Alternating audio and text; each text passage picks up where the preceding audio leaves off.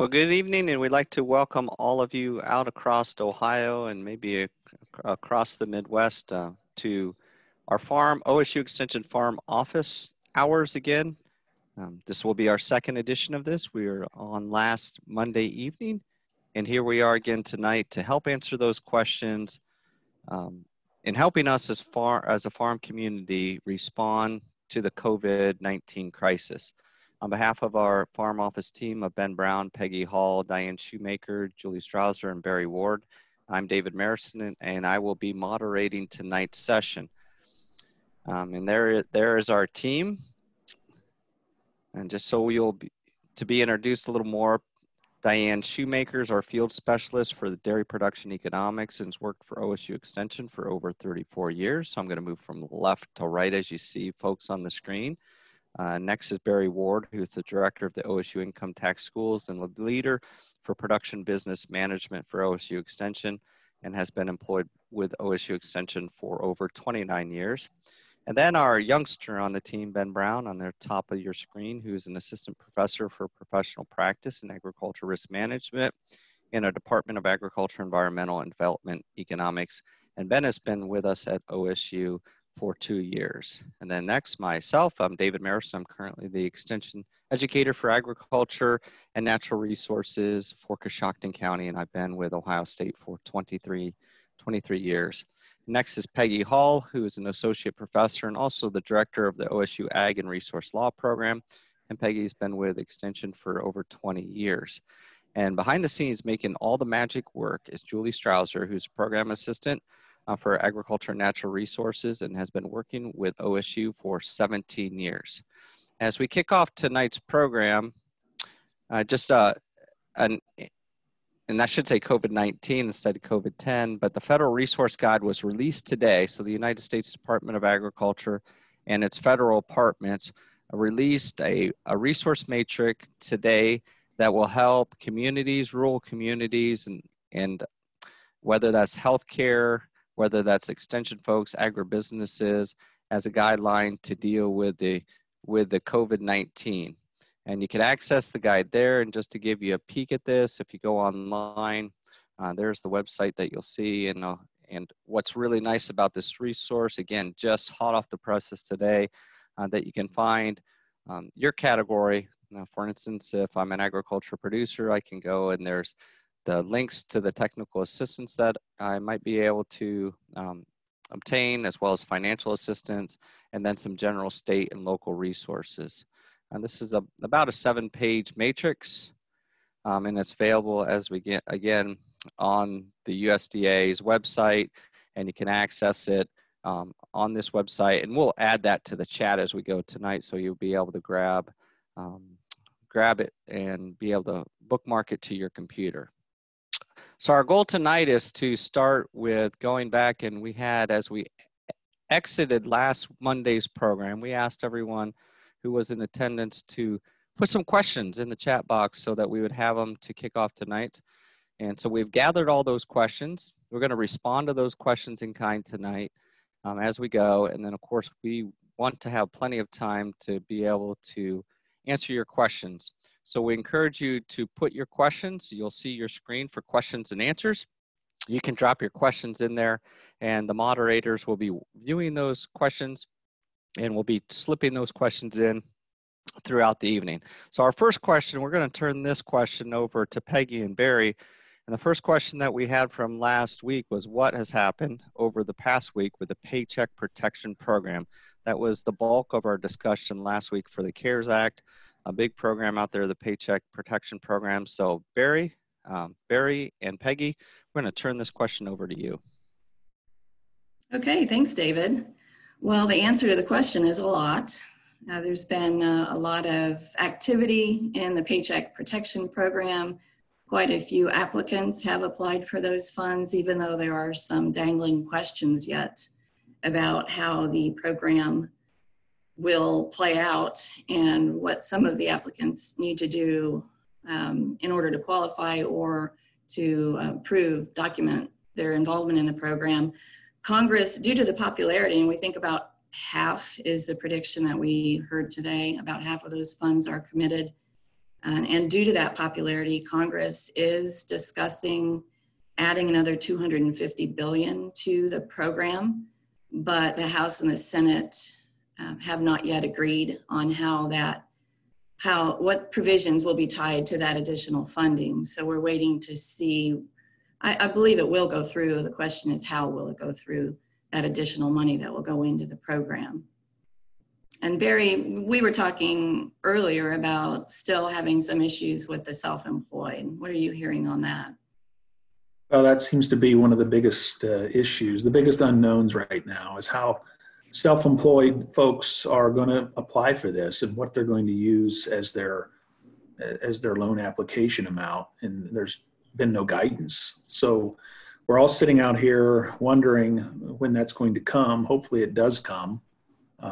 But there's nothing that's out there that's giving us any definitive information about how to put together our numbers if we're a self-employed person, not someone that's applying on behalf of just their employees, but a self-employed person or a self-employed person with employees. So those are the two areas that there's a lot of gray area, right? I mean, we just don't know. And it's kind of, one of my colleagues today described it as kind of like the Wild West out there, because all the banks seem to have many different procedures, different documentation requests. Some are applying for self-employed individuals, some aren't. We even have reports that some are still pushing back against farms and agriculture.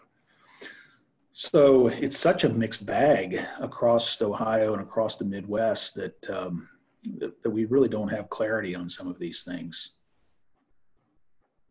Yes, and we thought we would have clarity by Friday when they opened that application period for the self-employed, but there was not an additional bit of clarity on that particular issue. SBA and the Department of Treasury has been posting nearly every day a list of frequently asked questions, and that's intended to update the guidance that they've given on the program. But again, we've not seen anything on that particular issue that has given us more clarity on how to calculate self-employed payroll costs, basically. Yeah, we've heard reports too of some banks going ahead and filing on behalf of the folks that have applied, self-employed people without employees. But what's that number? And some are pointing towards a Schedule C or a Schedule F in the case of farmers is kind of the underlying documentation that you would need to perhaps apply and supply the bank with. But then the question becomes what other income might be included? And the big one for farmers is Form 4797, because last year especially there was a lot of income that flowed there from trade-ins and other things, and they may not have had any or very little income on their Schedule F. So that becomes another kind of big issue as far as trying to figure out what that amount of income is that we do use to apply for these loans as a self-employed individual. It's difficult. It is very difficult. And let's just hope that the lenders are well-versed and ready to defend their decisions. The SBA has made it clear that they are deferring to the lenders to a large extent to verify those payroll costs. So right, we'll see how that plays out too. Well, and it becomes a matter of risk and reward, I think, because folks they know that there's a limited pot of money. Even if they do supplement it with additional funds, there's a bit of a feeling of urgency. So with that urgency and not having proper guidance, people are just starting to take chances, and some banks along with them, as far as applying as self-employed individuals or self-employed plus employees, cobbling together what income that they think is appropriate. And we don't know what's going to be on the backside when they do request forgiveness at this point. Right, and that's the other issue tied to this then. When they that'll be a separate application, we know that, for forgiveness. But then there will be additional documentation required for that application, and we don't know yet what will be involved in either that application or the documentation. There's been a lot of good advice thrown out to document everything you do, but how much of that will in the end be forgiven based upon that determination of payroll costs? Yeah, and we heard, well, there's supposed to be guidance coming out as far as the Yes. that procedure, at least they've told us that that's coming. So Barry and Peggy, we have a couple questions that have come in through our question and answer feature of tonight's live office. So I wanted to throw those out your way. First, we had a remark from one of our counterparts that says they've heard some banks have been telling their farmers they're not interested in working with them to apply for these funds. And a follow-up question to last Monday night was, we had some questions, a question posed at the end of last week, is Farm Credit or other such organizations considered to be a bank with a Paycheck Protection Program? So those two questions kind of fold together, and then I have another question after you answer that one. Which one would you like, Perry? Go ahead and take your first pick. one. The immediate question about Farm Credit, it's up to them. They can apply to participate, but the statute, the federal statute, the act that was passed, did make it clear that they could have that automatic approval as a lender, yet still they have to apply to participate in the program. So they definitely can do so. So that was the second question. And they finally came out with their guidelines, right? Over the weekend, mm-hmm. Farm Credit did. So yes. We finally have a little more clarity from them. What was the first question, David? First question was just more of a statement than a question. Then it was that some banks have told their farmers they're not interested in working with them to apply for these funds. And we've heard the same thing. Yeah, so, it's a different story. It seemed like from bank to bank. I can't give you a good solution to that other than going to another bank, perhaps. No, go to another bank, perhaps. Yes, definitely. Yeah, I know with the $250 billion increase, Congress is considering dangling a few more incentives in front of the lenders because there has been hesitancy to get too involved and they have been overwhelmed. So that could be happening, but that's just a rumor. But there are definitely some rewards for lenders to be involved if they can figure out how to do so and do it quickly. And some of them have been ahead of others because they do typically handle SBA 7A loans. So they've had a time advantage, whereas Farm Credit doesn't typically handle that type of a loan. So they're a little behind those other lenders. Okay, now we can proceed into the third question, and I hope I can frame the question in the spirit that it was asked. But if we have an organization that has employees, and those employees are coming from a staffing company, so essentially those employees are on the staffing company's payroll, this organization pays as a contractor fee to the staffing company. Do you have an idea on how they can apply for the PPP loan if they're hiring contract labor through a staffing company like this? Well, I guess my first question would be, are they submitting a 1099 to the staffing company? Is this something where they're,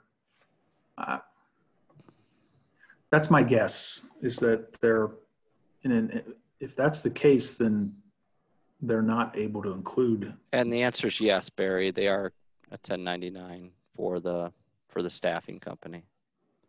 Well, I think the way we understand that, and Peggy, you can correct me if I'm wrong, I think our answer to that right now is no. I mean, even though they're asked to be able to apply, that's one of the initialing statements that you have to make, that you have employees or independent contractors that are working for you.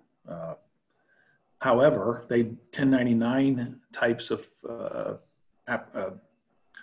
not the employees do count. We count up all the wages that we pay employees, but all the dollars that we pay to those 1099s, I don't think they're included. I mean, we're fairly clear on that, I think.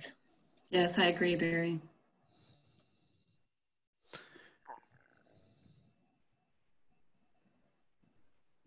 Great. And those were the questions that were posed right now.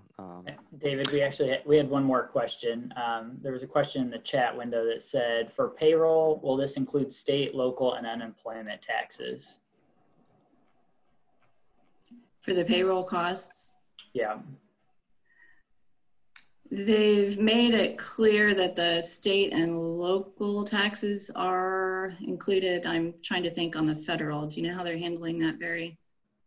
Well, I think to put it simply, I think it's simply the gross wages. So that does include including the federal. It doesn't include the employer's share. Okay. But it effectively, I think we can simplify it by saying it's effectively the gross wages. Somebody chimed in, yeah.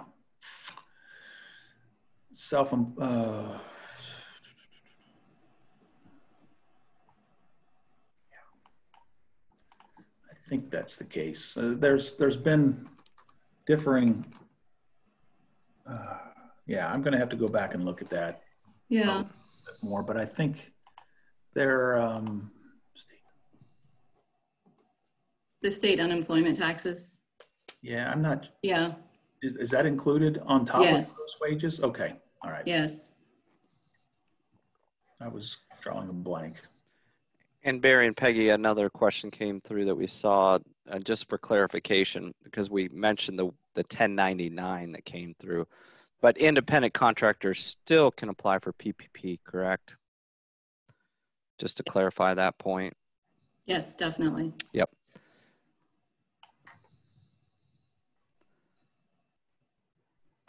Yep. Any other questions on paycheck protection? Well, I think that wraps it up for us, David, on that, unless there's anything you'd like to add, Barry. Peggy, there's a question came up on workers' comp. Do you want to answer that as far as the rebates, the premium paybacks? Do you want to talk a bit about that?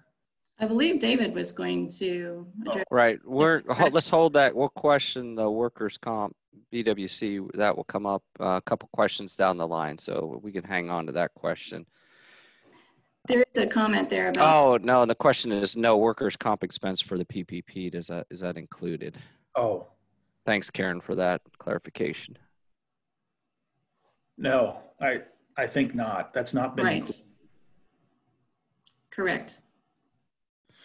There's also a comment in the chat screen about larger banks are being more strict. Small banks are taking 1099s. I have the feeling that, well, I think it carries some risk if you're going to include the 1099 payments along with your regular employees. I would say that you're probably not going to have any, well, you may have trouble getting that loan forgiven, perhaps. That portion, yeah. The SBA has clearly stated in its frequently asked questions that that's not to be included. So that could be an issue that comes back later as far as the forgiveness portion.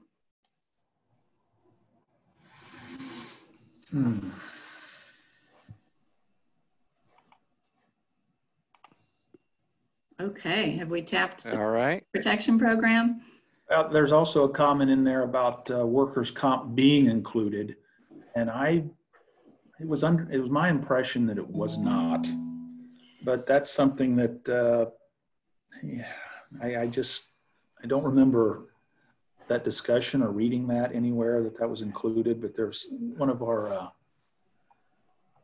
participants, one of our folks, James Schrock, mentioned that. So we'll Barry, yeah, this may be one that that's the beauty of coming online every Monday night, that we're able to pencil that question down and come back and maybe have some clarity on that next week. Yep. That sounds good. Okay, so. And that illustrates the challenges we're dealing with. We hear different answers from different lenders, and so that creates a little bit of confusion. Well, I'll mention one more thing and leave us with food for thought. And one of the blogs that came out today, some of you may read, was discussion about the funds, the amount of money that an independent or a sole proprietor, self-employed individual would use in determining how much they would put on their application. And this particular blog was indicating that a farm, for instance, might use gross income. And most of the folks that I've talked to today have effectively, well, we've all agreed that we think that it's net income. It would be the net, not the gross. But there's at least one voice out there that's saying that it might be a gross income. So I'm not going to totally discount it, but I think the odds of that being a type of a loan that would be refundable, I think are pretty low. So that's perhaps a discussion we'll have further next week. Great. And the next question that we're going to transition into, and that's the beauty, a person asked the question on their exit interview or exit survey as we went out of last week's program. And who would have known, Ben Brown, that this week, the news, especially the chatter, even in through today, is about what's going on with these export markets. It's going to lead us into a couple questions as we go here. But the next question is what impact is COVID-19 having on the export markets? So yes. Ben, we're going to throw it your way on this question. All right. Thank you, David. Thanks for Peggy and Barry for handling the Paycheck Protection Program. It's very complex. I don't think exports are nearly as complex, and they're still complex. So thanks, guys, for doing that. But yeah, we did get this question. It came on our survey that we ask at the end of the webinar. So if you do submit questions, we are going to get those answered, or at least make our best attempt at asking them. This has been something I've been following pretty closely. I think this is just my assumption, and the author of the question can tell me I'm wrong if he or she's on here again tonight. But I think the question was asked in the form of, can China and can Canada and Mexico, some of our trading partners, live up to the commitments to the trade deals that we've passed, given that we've gone through a year and a half, almost 2 years of trade negotiations between both Canada and Mexico, and then China as well, and getting the new USMCA passed in place to go in place this summer. Keep in mind that it was 180 days after Canada ratified their portion of the bill. So it wasn't 180 days after the US ratified the bill, but 180 days. So we're looking at a June implementation period for USMCA. For most ag commodities, this left a lot of the tariffs low to nothing for most of our ag commodities. Did make a couple of adjustments, especially in dairy, made some non-tariff improvements in some of our other commodities. But mostly the message coming out of commodity groups all year was do no harm to agriculture and the NAFTA agreement. Again, that'll take place this summer. So there were some questions. I think this question was geared more towards China, as we heard, the promise of increases in U.S. exports, especially food and ag products, into the Chinese market. And certainly that's something that's been in the minds of a lot of folks. I think it's one of those things that maybe set us up a little bit. And again, I'm not discounting anything. I'm not getting, hopefully, into a political realm here from any standpoint, but there was this hope that exports would eventually start flowing out of the country, and that would help give us a short-term price bounce that would allow us to get some marketing done for the new crop coming in this summer, but then also sell some cash corn and soybeans from the 2019 crop if you've got any of those in storage. Ultimately, what's happened is a lot of that just hasn't developed due to some logistics, some challenges at ports, and the lockdown of countries due to COVID-19. And I'll talk more about that here in just a second. But I think one of the things that happened because of that is if you look at our stocks on hand and unpriced grain at this point, we're sitting on a lot more unpriced corn, especially corn and soybeans, as a result of that, right? Just kind of the hope that eventually we'd see some market bounces that allow us to move some of that grain. Obviously, those haven't transpired, and we've actually gone the other way. Is now we're seeing ethanol demand, really taper off. 672 million barrels of ethanol produced a day, which is roughly 6.5 million bushels of corn less per day used for ethanol than what we were just a couple weeks ago. So some significant demand destruction. However, what this has done, and the reason I kind of pulled this all together in a way is we are seeing places around the globe that maybe entered into this COVID-19 situation and outbreak ahead of us. They're now coming out of it a little bit ahead of us, just from the natural scale of it. So if you heard my outlook talk in January and December, and I know Barry heard it like 20 times, but one of the things I kept talking about is, there was the promise and there was the economic setup to export more U.S. corn. It was kind of all flowing towards the idea that South America was going to be tight on corn supplies. We were going to see we had seen the price of corn in Brazil especially start to really peak. And to move corn out of the United States into some of these other markets, right? So it was there. It just kind of got delayed for a while due to COVID-19 working its way through China. So one of the nice things about exports is we are in a globalized market and a globalized world, and we depend on these global markets for ag products. Some more though than others. But we're a dominant producer of corn in the United States, and it just happened that last week I did a market outlook, a little Facebook webinar talking about one of the bright spots on the corn side is the really strong pickup in corn exports. And again, this is kind of a product of low prices curing low prices. People like to buy and other countries are taking advantage of it. The nice thing about these export shipments that we've seen 3 weeks ago, 71 million bushels of corn exported 1 week, and then 2 weeks later, another 72.8 million bushels. The nice thing about these is it's kind of an even distribution across countries. So normally we see Mexico come in, usually it's the end of the calendar year. Mexico's one of our largest buyers of corn. Usually we see Mexico come in and make one really large purchase of US corn a year. And that typically happens in December. And you can see it, last year, the black line there for the corn export net sales. And again, these are net sales, so they're not on the boat leaving yet, but they've been spoken for, if you will. That black line represented Mexico's purchase last year. You see the peak right there around that same period again this year. Again, that was Mexico making up the bulk of that sale. When you look at our sales now, and this is, again, normally the time period where we're tapering off of corn exports due to South America coming in and bringing their second crop corn onto the market.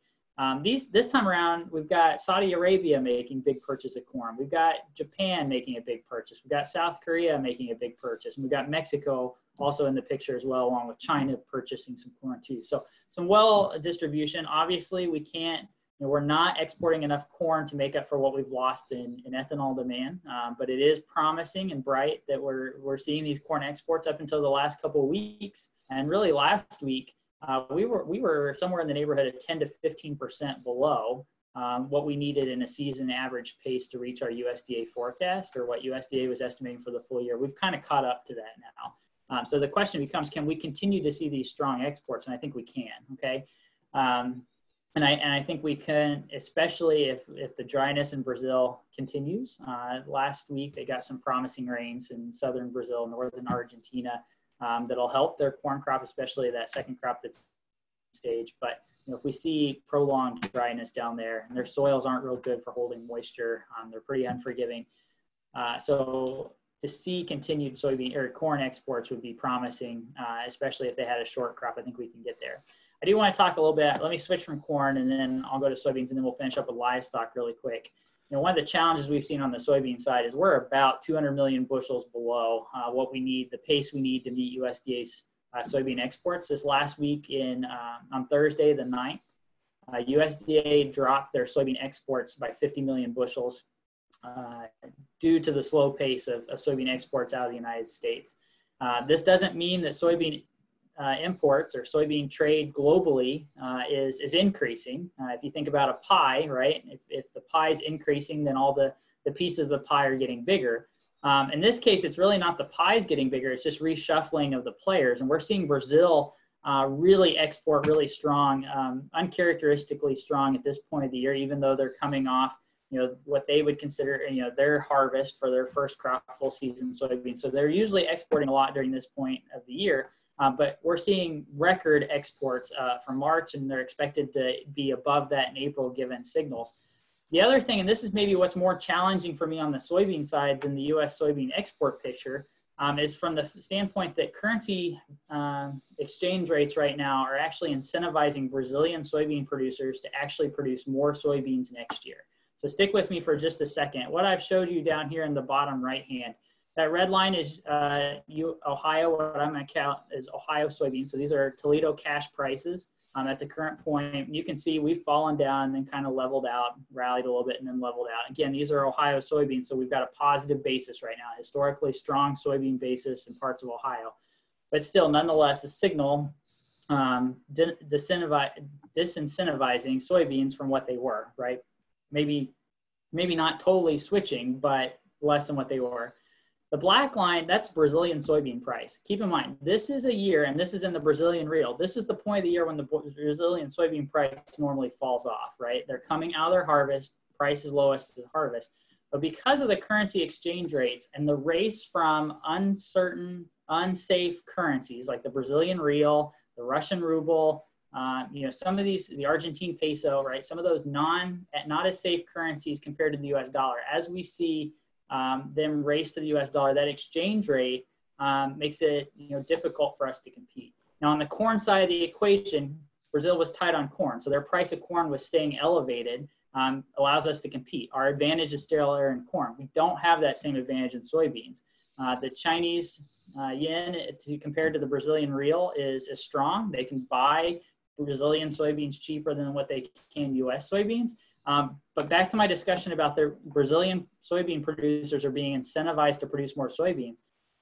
Go on, they can do the same thing we can, right? They can go and lock in a high futures price on the Brazilian futures board for soybean production next year. And if their currency it gets strengthens or strengthens again compared to the US dollar, it'll come down, but that price is still locked in there at a higher rate, right? So they're forward contracting and taking major profits to produce soybeans. So that's probably what concerns me most a little bit on the soybean side, is a little bit of, we could see not only a record crop last year in Brazilian soybeans, followed by another record crop this year, but we could see an even larger US or a Brazilian soybean crop next year, putting weight on the soybean export picture. So again, some challenges on the soybean side, but promising on the corn. David, would you mind flipping to the next slide real quick? By the way, I broke the rules and did slides. We had decided not to do slides, but I broke the rules. I want to talk about livestock because this is where I think we could actually see some shipments. And I think this is where the question really was coming from in terms of, can we meet our export commitments? Can China meet their export commitments? They're showing interest in at least meeting their U.S. ag and food product commitments from the United States. However, as we've kind of said all along here at Ohio State, Dr. Sheldon and I, we've talked a lot about it might not come in the products that we normally think they would. I'm talking about sorghum, grain sorghum. We don't produce a lot of grain sorghum in Ohio, but if you look at grain sorghum, they've been actively buying grain sorghum, especially if they get their anti-dumping duties figured out with grain sorghum. We're seeing strength in that market. We're seeing some strengths in some other markets. Again, not what we usually produce here in Ohio, but the one area I think we could is in pork. We have pork, a lot of pork here in Ohio. We look at, this is the forecast, the latest forecast compared to the January forecast there in the, so I'm looking at the bar graph. The slash lines are the January forecast. The solid bars are the April forecast for estimates in terms of U.S. exports of beef, pork, and poultry. You can see the historical exports there to the world in the graph. So I'm not just talking about China here, but the reason I did mention China is one of the things that's exited the news lately, or since this COVID-19 thing started, was the China's handling and dealing and rebuilding back their pork stocks after African swine fever. It took about 45% of China's breeding hogs out of the picture. That big a reduction in pork opens up the door for major pork suppliers around the world, the European Union, the United States, to export pork into China.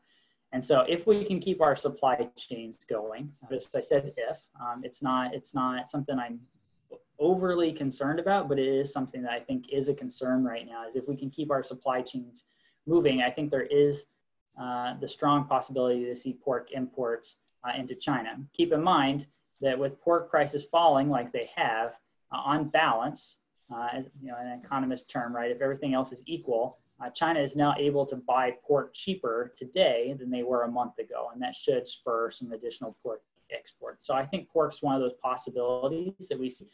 The question now becomes, what happens to the other products, right? And we think about beef and chicken as well. Globally, We just know that when we go into these panic scenarios, these pandemics, if we go into economic crisis where people are eating more from home than they normally would, we saw this in the Great Recession of the last decade. We've seen this time and time again over the last several decades, is when this type of economic shock happens, we see less consumption of protein in the form of animal protein and more in the form of grain proteins. And that's why we've seen this diversion in livestock. We showed you the graph last week about how the animal proteins had all fallen off in terms of futures and cash prices, where we'd seen some support in wheat, rice, products like that. And so, we do expect to lose beef and chicken exports as a result of this, slower economic world growth, slower demand for it as people aren't as traveling as much. And when you're not traveling as much, you naturally don't eat out as much. It's been interesting. I'm a big fan of Rick Steves' travel. And so the last couple of weeks I've been watching Rick Steves' videos to get my European travel vacations in rather than actually going, because we can't go anywhere. But, I'm still eating at home rather than eating somewhere else. And so we do expect that to slow down. I think the question I have, and again, I'm no health doctor at this point, is, and again, this comes to questions that we probably don't know about the virus at this point, but there is some that believe that this virus, COVID-19, is very seasonal, where it pops up and is used to cold temperature and moves and affects people in cold temperatures. We're going to switch seasons here very quickly with South America, the Southern Hemisphere, to where we're going into our summer months and they're going into their winter months. And, Brazil and Argentina both have a lot of animals of beef and poultry. And the question becomes, if they start having some of the supply chain issues, like, we potentially, the issues we're seeing now here in the United States, or maybe even far worse, does that limit their ability to export? And can we see even more exports of meat products out of the United States? And that's something I don't know. We'll have to see if it carries over into the winter months in Brazil. They are dealing with it now. Does it get worse as we move into the winter months down there? Not sure. But long story short is we've seen slow exports from the United States into China. If that is the question, are we meeting those trade commitments?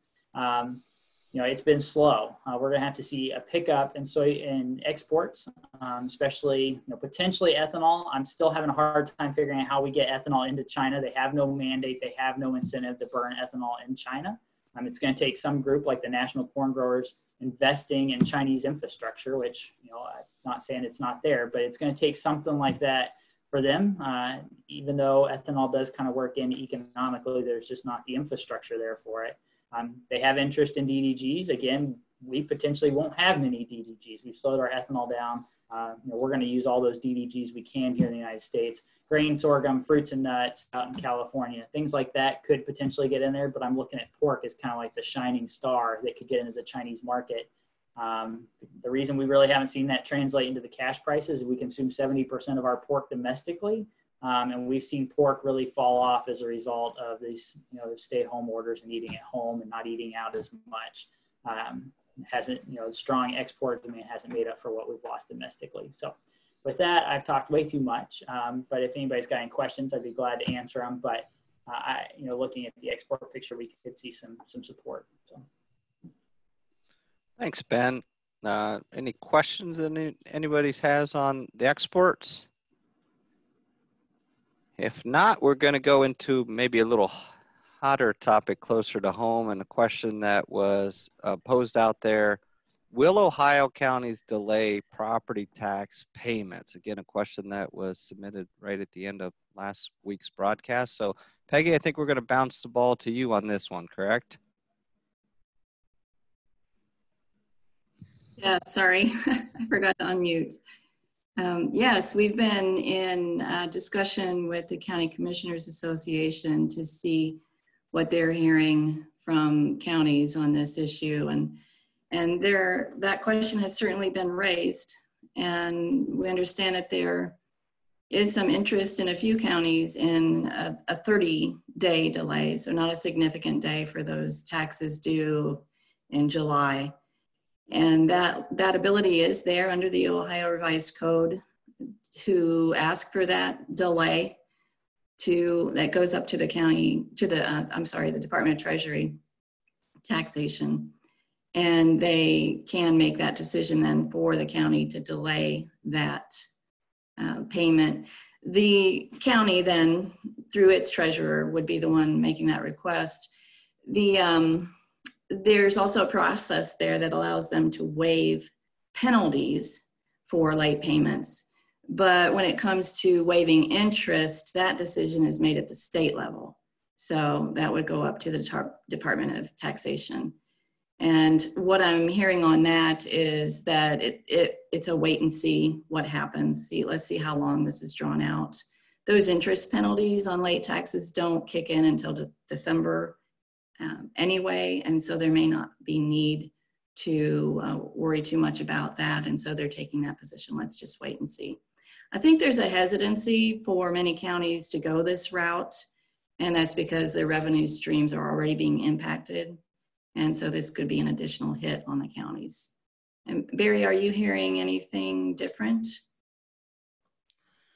No, just what you've discussed. You know, as you mentioned, we haven't heard reports of too many counties requesting this, just a handful. So it's not widespread yet, but I guess we'll see. Yeah, I don't expect it to be widespread based on my discussions with CCAO.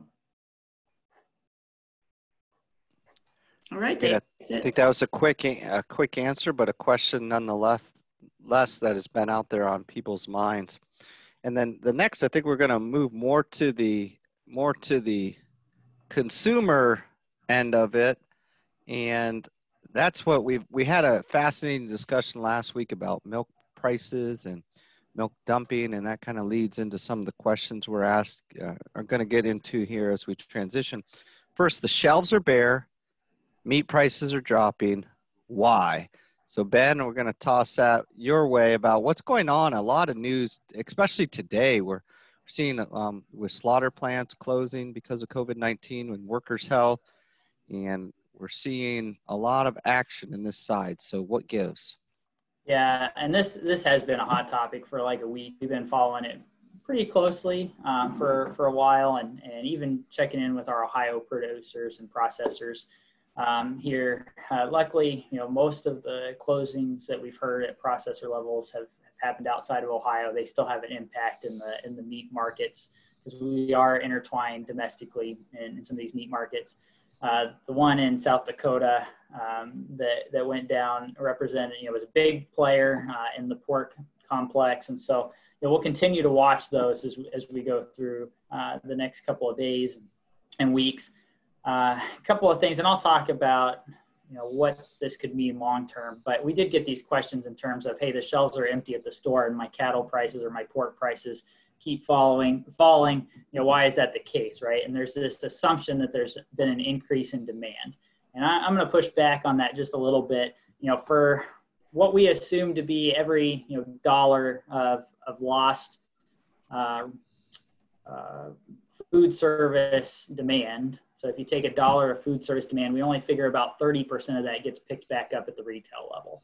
So we're still losing a huge chunk of our meat demand, both pork and pork and beef, just by switching out of retail out of food service into retail. And it's kind of the same thing Diane was talking about last week with milk. It's hard to pivot going from pint milk to the gallon jugs or half gallon that you get at the store, kind of the same things here. And so what I've done here is I've just broken out the wholesale cuts, and these again are wholesale, not retail, of beef carcasses. And then we're going to look at pork carcasses on the next slide. The gray shading area in the background, that's the whole carcass. So this is a weighted distribution of all these primal cuts based on the percentage that they bring to the animal carcass. When we take that and weight that based on the percentages and then the prices they're getting.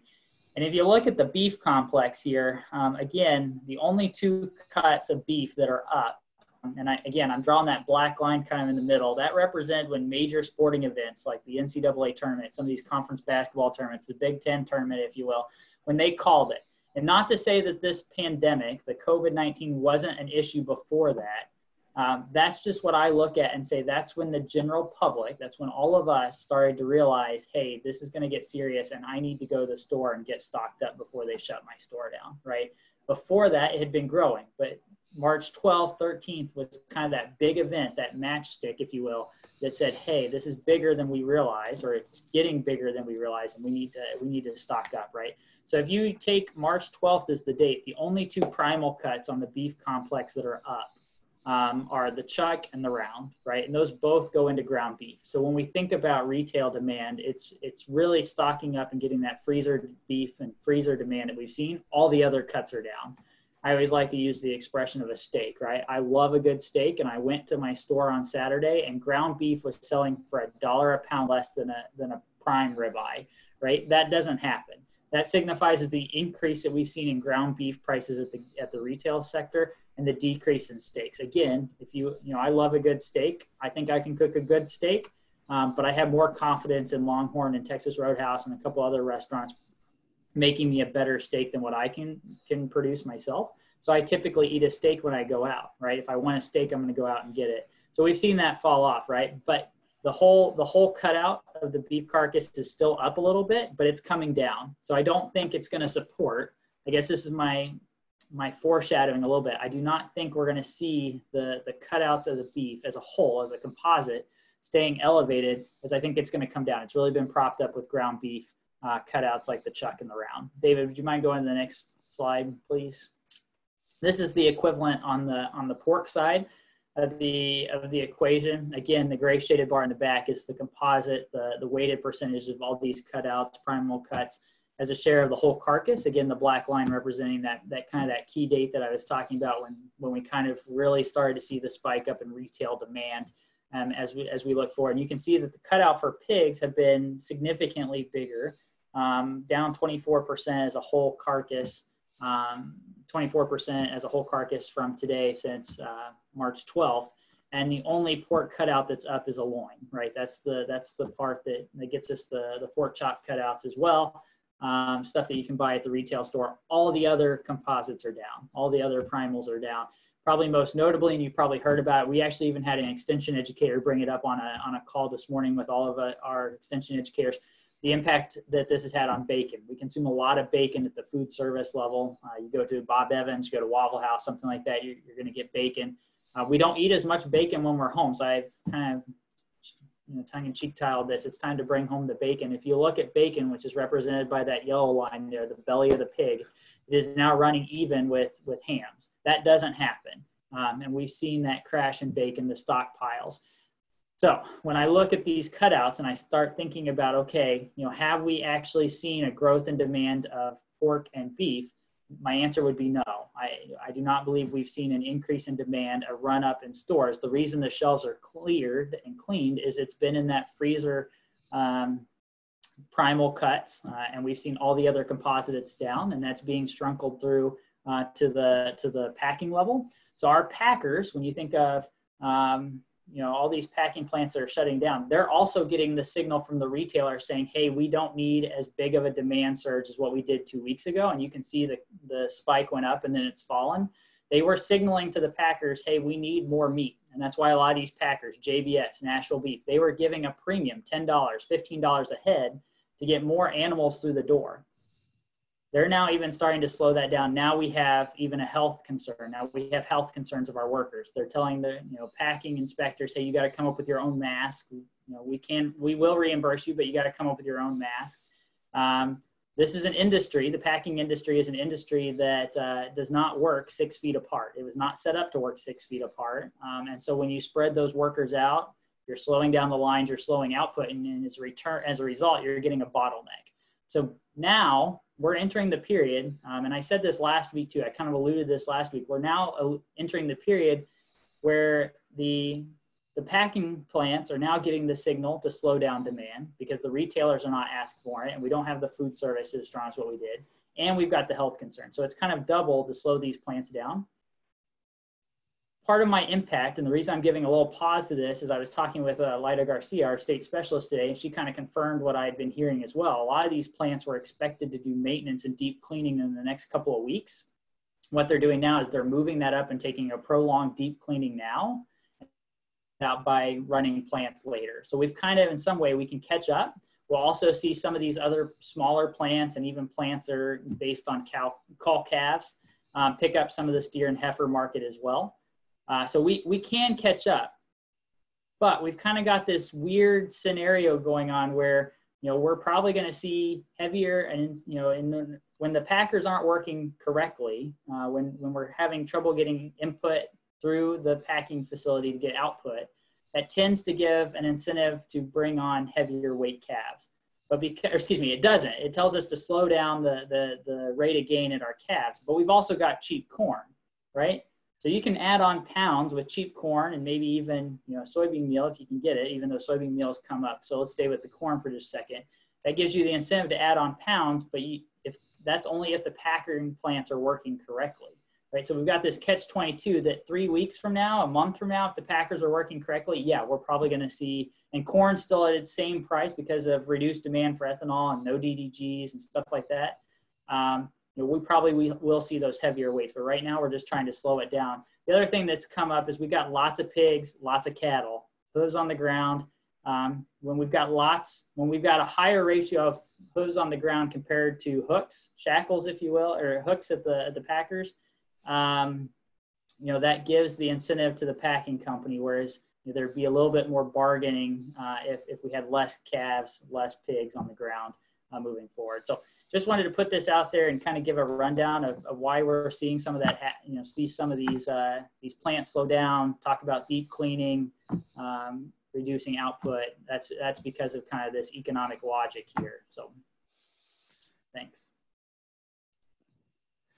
Ben, we have a question that came through the Q&A there for you. Any speculation on how long it might take for the retail restaurant packers to increase volume after the stay-at-home orders are lifted? That's an excellent question, and it's one that Barry and I started this conversation last week, and I've talked with several people this week. Barry, I'll allow you to jump in too and give your side of the story. We haven't seen anything like this before, and the question that comes up, or at least is in my mind, is once these stay-at-home orders are released, how do people react? My expectation, and again, I'm going to give you my side and Barry can give you his. My expectation, as soon as those stay-at-home orders are released, we're going to see a boom of social activity. I think these restaurants and food service chains can get back up in a pretty quick time, just because we've seen a lot of them stay open. Some of the ones that closed down are just stopped for now. They might have a little bit of a lag time to get the products they need to get back up and running. But I think we'll get back out there. The reason I give pause is really because Barry pointed this out to me last week, and I spent a lot of time thinking about it. Are people going to be concerned if the stay-at-home order go, I'm not comfortable yet leaving, and I'm going to be more reserved in my actions. I'm going to go to work. I'm going to come home. I'm not going to go anywhere else. I might go to the store. What does that activity look like? And that's what I don't know. And I think, honestly, our state officials and U.S. officials are even wrestling with that question too. You hear them make comments, or you hear them make statements related to, we don't want to release these stay-at-home orders until we're confident that we're in a safe spot where it's not going to jump from person to person or create a rally in the outbreak again. And I think that's them being concerned that if they lift the stay-at-home orders, then people are going to have high amounts of social activity, and we're going to see a relapse, if you will, in terms of our progress. So that would be, I guess, my cautious is, as I see it, I think it could happen. But again, we don't know how people are going to react, and there is the possibility that they say, "Hey, I just don't want to expose myself, so I'm not gonna go out." So. Barry, did you want to chime in, or do you want me to go to the next question? Because I was hoping this next question would come through, Ben, because it's a question that's been on my mind here, a very astute question, especially we look at the swine industry. It's a well-oiled machine as far as that production cycle of getting those hogs market ready, and you don't wait for the next batch is right behind them. So the question is, we have producers that have market ready animals today, and we've seen what has happened over the last week, especially the swine industry, but on the beef side. Plant closures present them with a real marketing issue. So what options do they have when you have market ready animals on the hoof, as you said? what's our options? I mean, it's because we've seen what's happened. What would your suggestions be? Because we can't hold them forever. Yeah, so my family, we found ourselves kind of in this spot this last weekend, and even a couple weeks back when this kind of started. We have built an industry, a meat industry, that's on a a ready basis. Basically, as you mentioned, the animals are ready. They go to the feed yard. Once they leave the feed yard, they go to the packer. The packer then takes it to the retail, and it's bang, bang, bang all the way through the supply chain, right? We've done that, and we built that on efficiency. One of the things that has to be asked, I'm sure will be asked, is do we give up some of that efficiency to give us some more wiggle room? Obviously, if we didn't have a constant stream or that prominent following one after another, we have a little more wiggle room to absorb some of these shocks. So will we give up efficiency to take that on? That's a good question. Now, to the question that's at hand, I mentioned my family. We have livestock, cattle. This is, we calve and then we feed them out to about 1,200, 1,100 pounds of cattle, and then we sell in the spring usually. And we were getting ready to sell when this all kind of hit, and then we had to sell this week because we were running low on silage, right? And it was just time. So we had to sell into this down market, right? And that's something that's going to come up. I think, to me, what I don't have an answer for, and it's going to be hard, is if you've got a large amount of animals and all of a sudden you have no buyer for your animals, or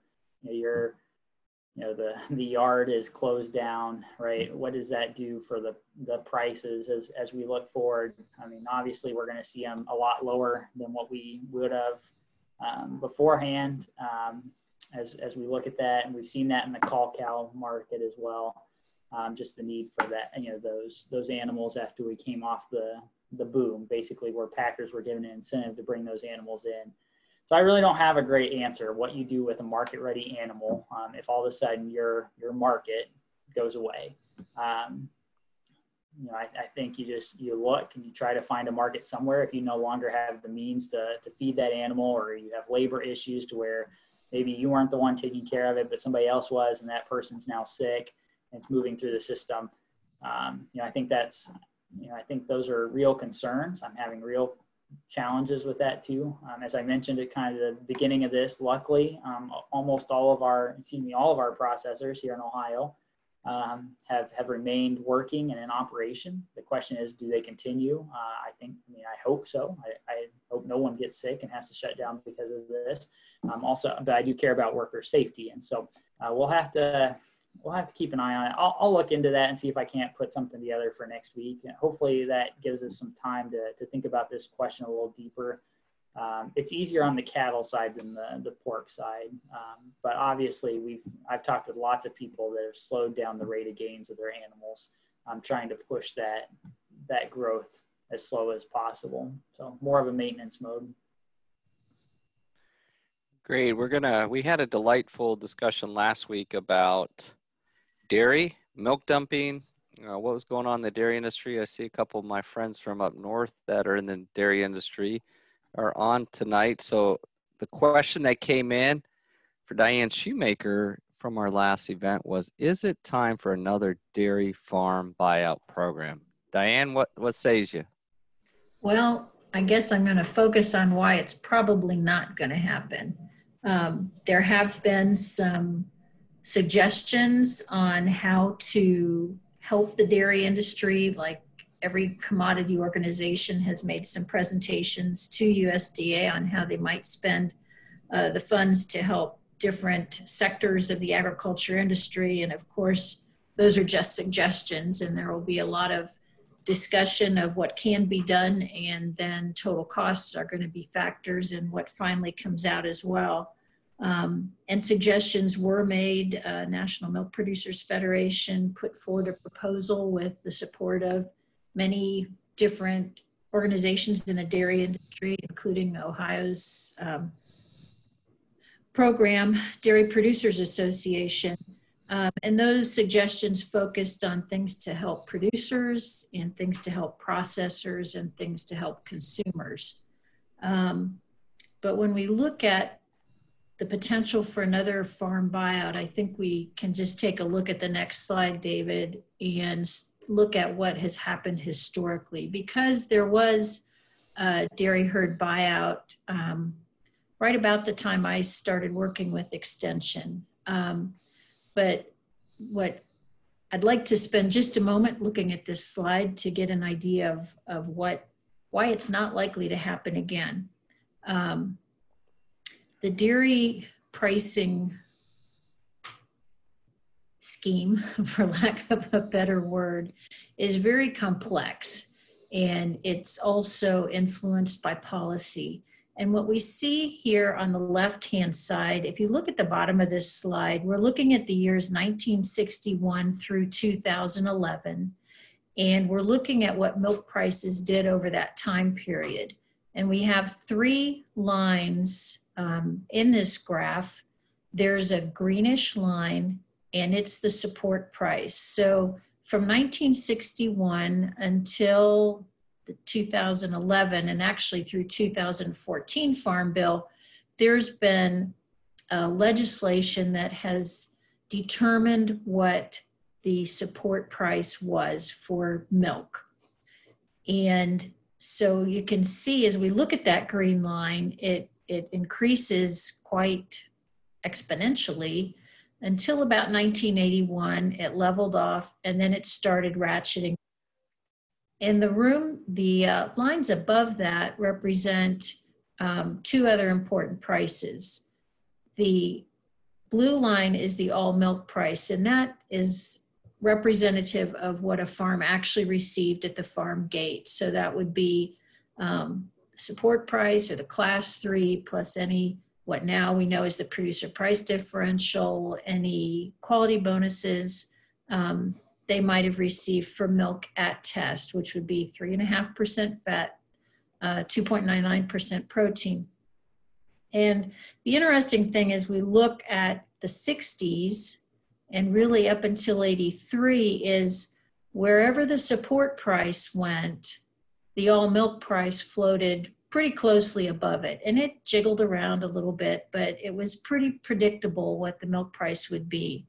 And the red line represents what we now know as the class 3 price. So that's the minimum price that all dairy farmers should receive as a starting point for the milk that they ship.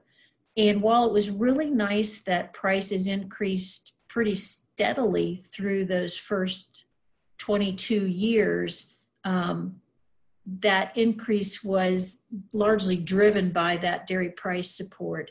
And it was supported by the government purchasing commodity, excess commodity off the market. So it became expensive.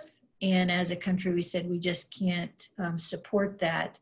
So the first big black line represents when legislation was put in place that started decreasing that support price. And we can just watch that green line ratchet down to about $10, where it stayed $9.90, $10 until the 2014 Farm Bill when that program ended. But what did happen then during that time period is we had increased price volatility. And just that price volatility we saw from about 1981, where actually you see that red line dropping below the support price even, was largely driven by the fact that there was almost always more milk than was needed to meet demand. So at that point, discussions were, how can we decrease cow numbers, decrease milk availability, and that Dairy Stabilization Act was initiated in the 80s. And so right where the point of that arrow hits, you can see the prices were bouncing up and down. But if we look ahead more than a year or two and say, what influence did that really have on the volatility of milk prices, we'd say it had none. And it was a pretty expensive program where it allowed herds to bid in to liquidate their herd and paid for a portion of production for a couple years, with the stipulation that that farmstead could not go into milk production for a number of years. And this could have been helpful, except that we live in the United States, and if you want to milk cows, you can milk cows. So people who were already milking cows increased production, as you can see, some prices became higher there in the late 80s. So because the non-buyout farms did not all have to either maintain current production levels or decrease, we didn't take care of the problem of oversupply. And over time, we've seen increased volatility in milk prices. As you can see there, it's become even more volatile in the last 5 years. And so for those reasons, I really don't see that that's going to be a viable alternative. Meanwhile, in this period in the late 80s, 90s, there was another program that dairymen helped fund to help herds leave the industry. And that obviously didn't have long-lasting effects either. So our fundamental problem is oversupply of milk, and then it's been complicated by extended low milk prices finally giving the signal that many dairy herds did leave the dairy industry. Some cows did, but it took a long time for us to see a net decline in cow numbers. And those were actually increasing here at the beginning of the year with the prices that we were seeing and hoping for. And now with the price crashes we've had, I was just looking in our May milk was trading at $11 today. And that is so under the cost of production for, I don't know anyone who has a cost of production of $11 when they're really looking at total costs. And then the associated frustration, I know we've got butter inventories building up, cheese inventories building up, yet a coworker had to pay $6 for a pound of butter last week. So very frustrating from the dairy end, David.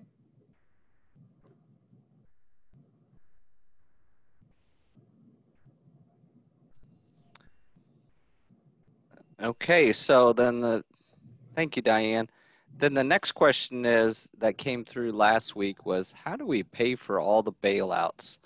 And I know this is going to be more of a macro look, a big picture look, but Ben, Barry, how are we going to pay for all this? And it sounds like maybe the PPP is going to be swallowed up here really quickly, maybe another round of money. So there's even going to be more money on top of the money that's been allocated already. So how are we going to pay for all that?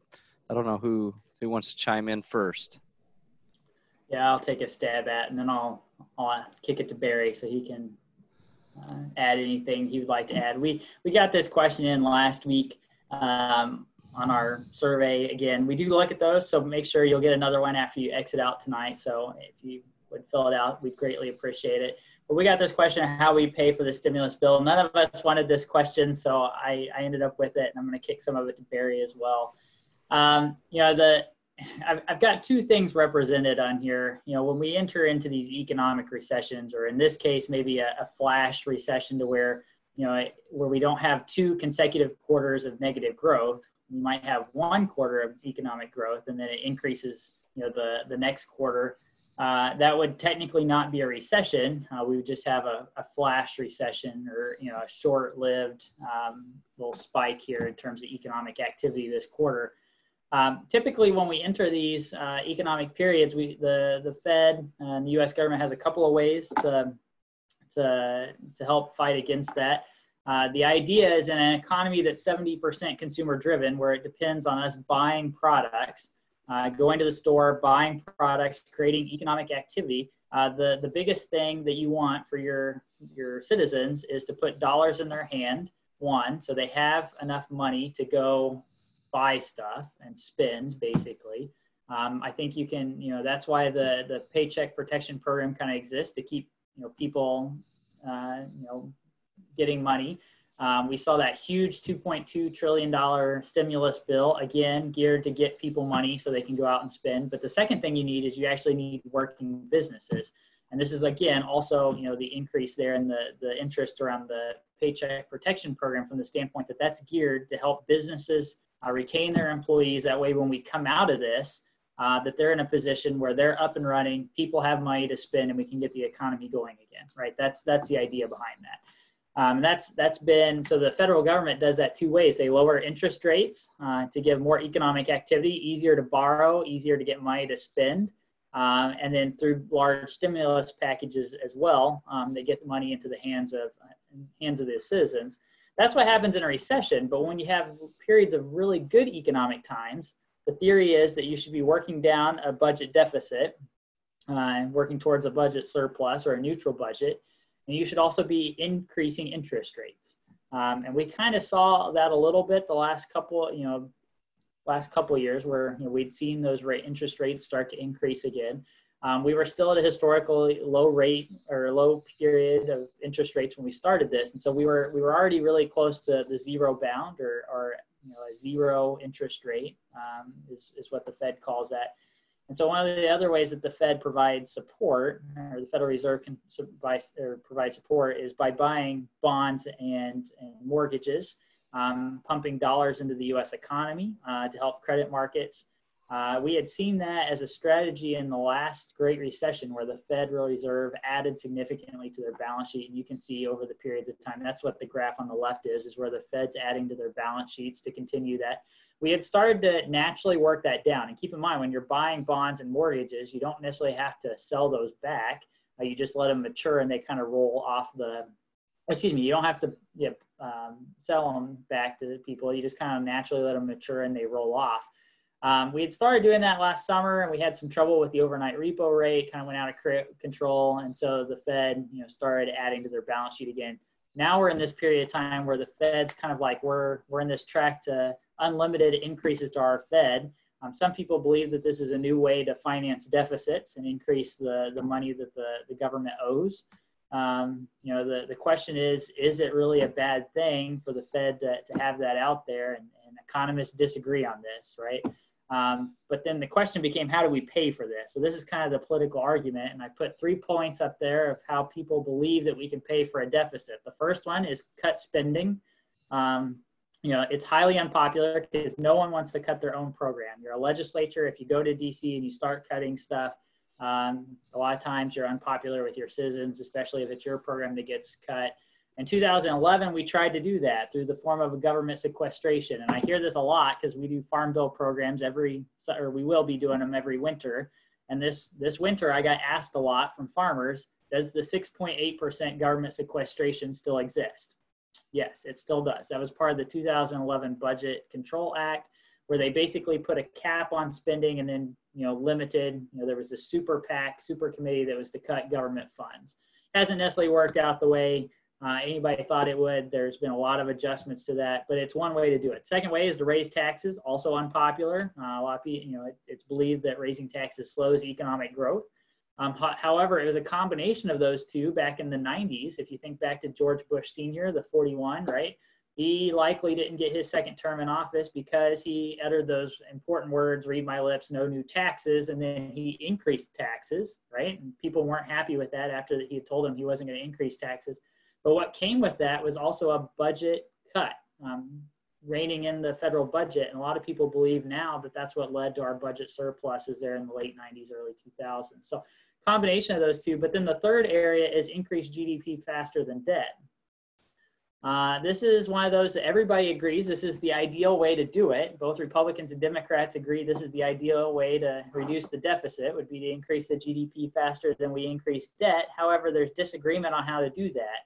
Most Democrats think you do it by increasing government spending. Government spending is a form of GDP. So if you're increasing government spending, you're also increasing GDP and you're encouraging the private sector to spend more. Republicans believe you do it by reducing taxes, getting the tax burden off businesses. Therefore, they create more jobs. Businesses or jobs return back to the United States, and you increase the deficit, or you increase GDP that way. So neither side can agree. They both like this idea, but neither side can agree on that, and it's been the debate for a really long time, and it'll likely continue. So I do not have an answer for how do we pay for this stimulus bill, nor, are we, at what point does it become dangerous, right? That's probably when our lenders start to look at the United States as an unreliable loan, and you either have to default or something like that at some point. Again, not saying that's going to happen anytime soon, but I'm just saying that you look at our budget deficit that we've seen, and right now estimates are that the budget deficit for 2020 could be a negative $3.8 trillion. Prior to this, the biggest deficit we'd ever had was around $1.4 billion, and that was at the tail end of the Great Recession a decade ago. So we are ratcheting up these annual budget deficits pretty quick, adding to the national debt. How we handle that's a big question. So with that, Barry, do you have any comments, or you just want to stay away from this?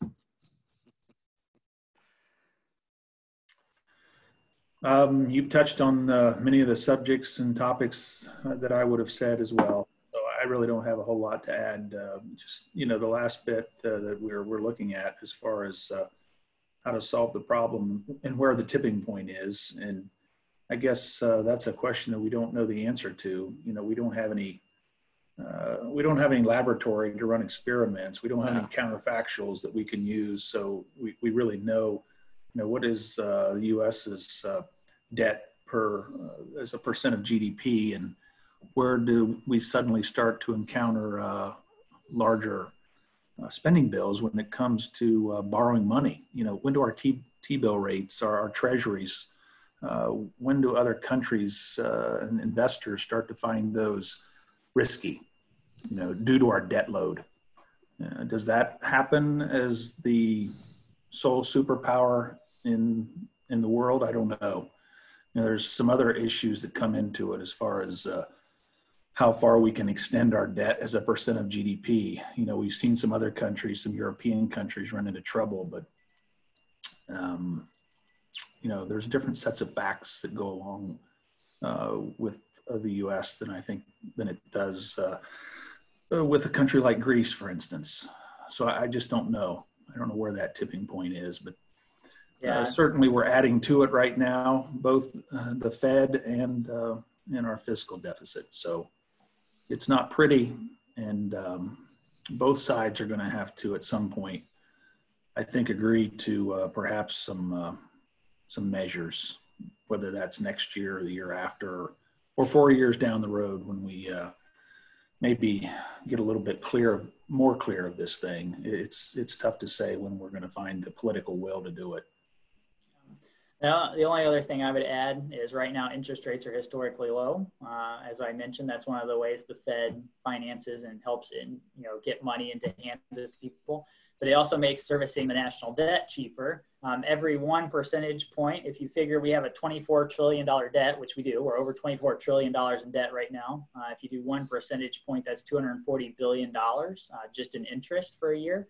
That's twice the size of USDA's annual budget. So all food stamp programs, all farm program payments, all employee salaries for any of the USDA agencies. We could pay 2 times the size of USDA with just the interest in the federal debt for every 1 percentage increase. So just a little nugget there, I guess. And on the negative side of lower interest rates, we know it affects savers negatively, and savers include not only us as individuals, but also pensions. And that's something that looking forward, more forward, what is that going to do to pension funds? And those are already in many cases stressed. So who knows what we're going to see in the next couple of years as those pension funds reevaluate their yields. And definitely something that not either side of the aisle was counting on doing was having to have additional federal spending because of a coronavirus or a pandemic. So something that's going to be interesting to look forward to, watch as we go forward and how we react as a country. And the next question I want to move to is, I heard of a BWC dividend, and I'm going to toss that my way. And the answer to that is absolutely yes, that there is a dividend. But before that, just want to mention about the Bureau of Worker Compensation. They had already, in point 1, had mentioned about delaying the unpaid insurance premium installments for March, April, and May. And employers were allowed to do that, deferred until June 1st. And at that time, we could just do it for it. You didn't have to, there was no fee to do that. It was free. You could do it. Your coverage would not lapse. So that was one of the first steps. And for the Bureau of Workers' Compensation, that 3-month period of those premium installment payments is around $200 million. They announced earlier at the end last week, announced April 10th about sending $1.6 billion of dividends back to Ohio employees. Now, it's mentioned if you looked at the news release, it equals 100% of the premiums paid, your workers' comp premiums that you paid in 2018. But I would say don't be surprised that it's not equal to 100% as they do the calculations, and the calculations are still something that we're looking into. It's behind the scenes of how that is calculated. But just to note that if you have an outstanding balance in your account, it's going to cover for that. Then it's going to look at that March, April, May payment, look at that. And then if you have a balance, then that balance is going to come back to you before the end of the month. And so they have a frequently asked questions page at the Bureau of Workers' Compensation at bwc.ohio.gov. There's the long look on your screen about how you get that. But really what this is allowing to do for a lot of employers is not have to make that payment because they're going to roll that premium back to you. And kudos to the Bureau of Workers' Compensation because to employers as well, because we've increased the workplace safety, which has reduced injury claims. So this is one of those funds that has been doing really well. So they have the ability through the revised code to be able to send some of the dividends back like they're doing. So for some businesses, it's going to be just a piece of the puzzle as you start to look at how do we help businesses mitigate what they're going through right now. So just definitely not the big answer to everything, but it's a piece that could help nonetheless.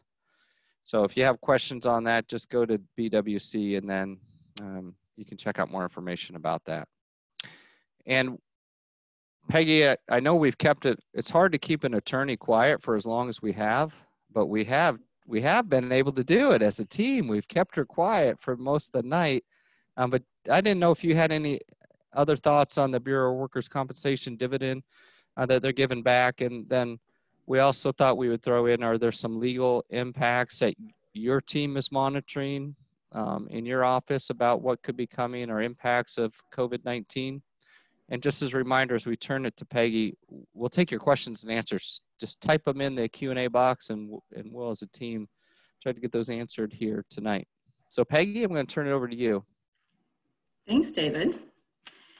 I think you all just saved me until the end so that we could send everyone off to bed with the law on their brains, which is a good way to fall asleep, right? Our lack of sleep. Let me tell you what we're working on. Well, first I want to go back to the CARES Act for a moment because there are a few programs yet to roll out from that act that deal with unemployment. And typically we ag attorneys don't have to deal with unemployment law or unemployment programs because ag doesn't qualify for many of those benefits. But we now have an opportunity where agriculture could qualify for some of the pandemic unemployment provisions that are in the CARES Act. Those are still coming out. And the Department of Labor just gave guidance to the states because they will be administered through the states, those unemployment benefits coming from the federal law. And so the states, many of them are still working on their startup programs for those new benefits. So they'll extend to some who don't typically qualify for unemployment, like farmers, like independent contractors. And we have yet to see how Ohio will administer its program, but they do promise us that they're working on it and that we should see it pretty quickly. Just in the last week, they've gotten a lot of guidance thrown at them on this. The CARES Act does allow the benefits to be retroactive, though, to the date of the act rather than to the date when the state gets that program in place. So a lot there for those who are forced out of work for about a dozen different reasons that have to do with COVID. And if you can meet one of those provisions, then you could apply for those benefits. Now, the interesting thing about the CARES Act unemployment provisions is they add an additional $600 per week to the state amount. So could be a significant source of assistance for some of our people, especially those, let's say like farmers market type farmers who have not been able to roll their product out in the typical way because of COVID. So that's something to watch.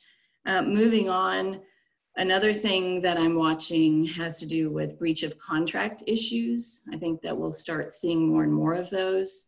And that will be because there will be some contract interference due to COVID. There are a number of legal arguments that can be made when there is an inability to perform a contract due to unforeseen circumstances, or because the purpose has been frustrated, or it's become impossible to perform. And so COVID may be the basis for some of those arguments. You've probably all heard of force majeure provisions in a contract. Those may come up. That's the argument that an unforeseen circumstance like an act of God or a natural disaster or war prevents you from performing a contract. And so we may see some try to use those force majeure clauses in getting excused performance from a contract. So that's something we're watching. And then also, I've really been interested to see when we'd start hearing about lawsuits against employers for employees who've contracted COVID and may try to argue that it was due to the work environment or demands placed upon them by the employer or pressure to work in a COVID type situation. And we have seen some of those lawsuits. They've already begun. The big one that hit the news last week was a lawsuit against Walmart by the estate of a gentleman who died from coronavirus, and they have sued Walmart for failing to protect adequately that employee and other employees. There actually was a second employee at the same store who passed away shortly after the first. And so the lawsuits have begun, and that will be interesting to see how those play out, because they'll be very dependent upon the state stay-at-home orders, as well as the actions that were taken by the employer and the actions taken by the employee. So they could be pretty messy. And so with that, I will turn it back over to you, David, and hope that everyone sleeps well on that handful of law that I just gave you. Well, I'm sure that there's going to be a lot more. Rest assured, we thought this past week was going to be quieter, and it didn't. Things keep ramping up, and especially how we react to all the new legislation that's there. We have a question in about Fortune 500 companies, but I think most of us panelists would say we probably need to fact check an answer on that one that we see up in the box right now. So we'll do that, and that's a great reminder. It's amazing how quick an hour and a half. I've been trying to get the team to go for maybe 5 hours on a Monday night, maybe start at dinner time and just go for the entire evening. Seems like we have lots to talk about and never enough time to talk about. But as we get ready to close our meeting, just want to remind you, as you hit the end, as you leave the meeting, Ben has set up a nice exit survey that you can put your questions in. We would enjoy seeing some of the questions that you'll have as we go forward for next Monday. Or maybe you think of a question that 2 days from now and you want to get it to our team. We would encourage you to send your questions our way. And again, we have more information which we shared, but you can see any of us or email any of us or call us if you have some questions. But we would encourage you to take the time to just use a quick minute to ask some of those questions on your way out of tonight's program. Hey, David, don't forget to remind them that these are all going to be recorded and posted. Okay, and that's a great reminder, Barry, that they're posted. They'll be posted on the farmoffice.osu.edu website. Also, it's part of the Ag Madness, and we're just if you've enjoyed this, and we've had a whole host of programs offered by OSU Extension this month at the Ag Madness, go.osu.edu/Ag Madness. You can check out those recordings. These are recorded. The session from last Monday, if you missed it, is recorded, and that's on the Farm Office Live. You can see the Go link there on your screen. So with that, we're at the bewitching hour of 9:30 p.m. So we want to thank you. Had another great group of folks on tonight from across the state of Ohio.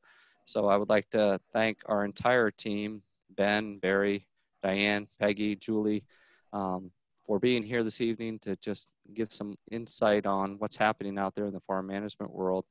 And just as a reminder, this too shall pass. It's just giving us more experience as we go forward. So we thank everyone for joining us tonight. And just as you exit, we just encourage you to do the exit survey. And with that, have a great evening.